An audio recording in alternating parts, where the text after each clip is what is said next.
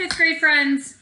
I am here today. I am going to review chapter 6 with you before you start chapter 7. I'm sorry, my dog Molly is talking in the background, so apologize for that. One of the jobs that your teachers have given you, Mrs. Stollenwerk and Mrs. Morzinski, is to keep a chart or a list of all the problems that's happening.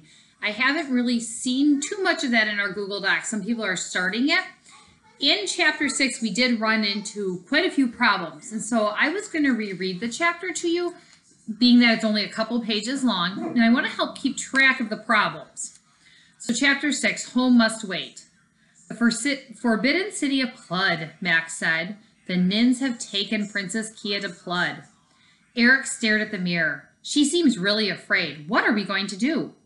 We must go to her, Galen said, pulling a large sword from the wall. Plud is an evil place.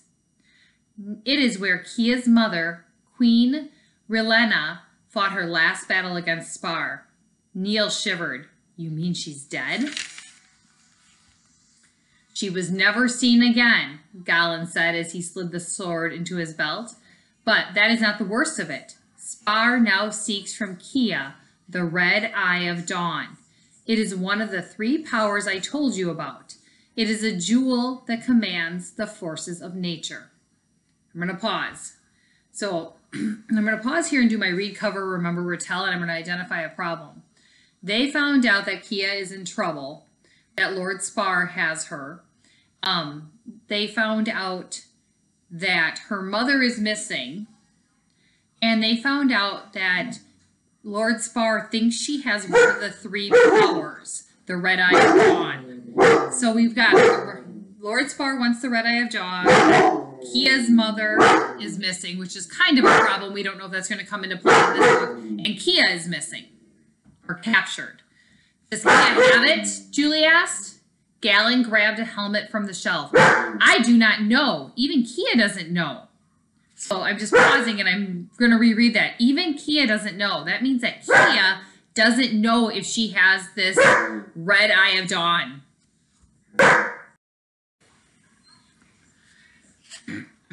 To stop Spar from using the powers for evil, I cast them into the winds and charmed them to change their shapes. No one knows what they've become.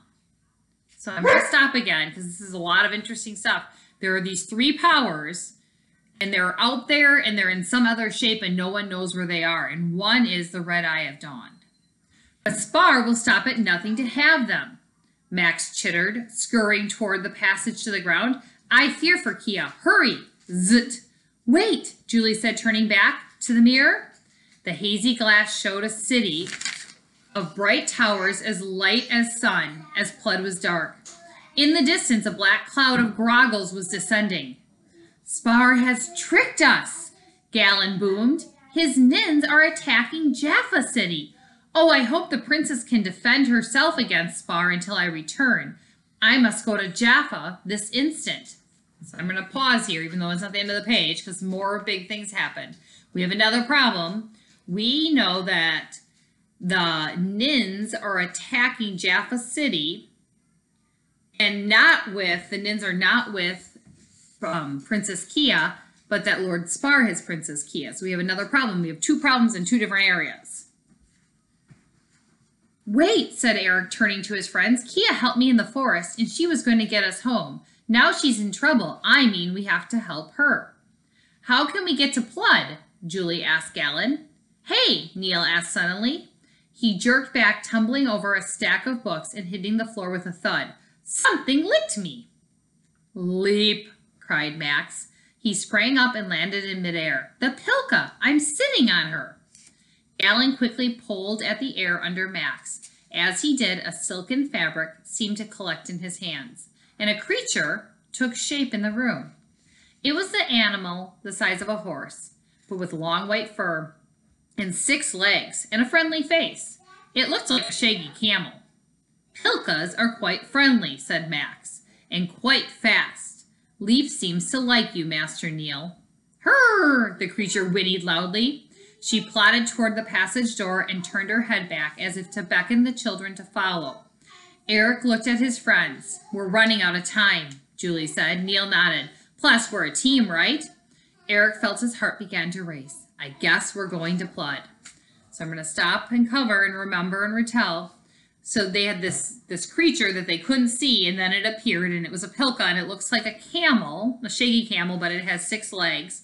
And it seems like it's going to take the children to flood, where they're going to help Kia, while Galen goes to Jaffa City to fight the Nins. So we were splitting up to take care of these 2 problems. And that's where you're going to start chapter 7 today, called the Forbidden City. So as we're reading, as we come across any other problems, we're going to keep them on our list in our Google Doc or on our chart in our Google Doc. Right now, we said, if we want to go back to the beginning, we know one problem is the kids are stuck in the land of Droon. That's not their house and they need to get home. Secondly, we know that Princess Kia is captured. Third, we know that Spar is after this red jewel, this red eye, magic eye. We know that Princess Kia's mom has been missing. And now we know the Nins are attacking Jaffa City. So I can find 5 problems that we've had in our book so far.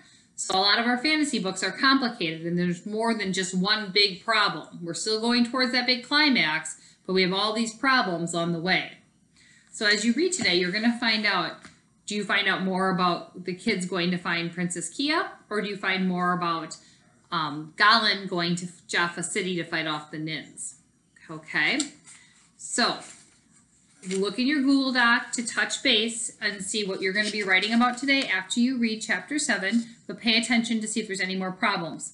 Also, friends, I sent you an invitation in your email, so please check your email. Tomorrow on Thursday, we are going to do a book club discussion, just like we would do when we finish a book in my room where we sit in a circle, but we'll all be looking at our Chromebooks and talking instead.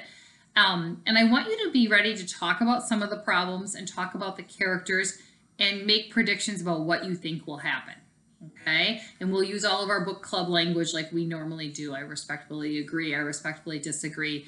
But just to listen and talk about the book, and also ask any questions if there's anything that's really confusing to you, because there are some confusing parts. So happy reading today, enjoy chapter 7, and I look forward to your responses as you pay attention to the problems and how they try to solve these problems in the book. Talk to you soon.